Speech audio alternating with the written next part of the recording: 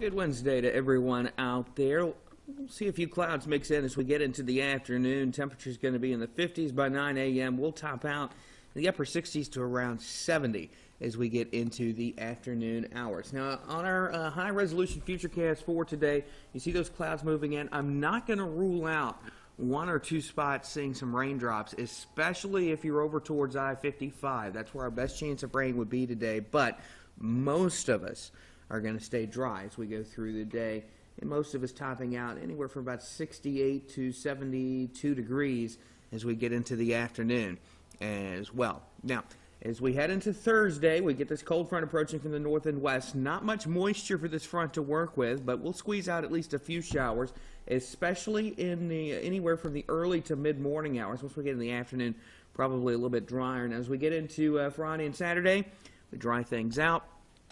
And it looks like temperatures will remain just slightly above average as we head into the weekend, but all in all, pretty nice-looking weekend forecast. So here's how the next 7 days are going to work out.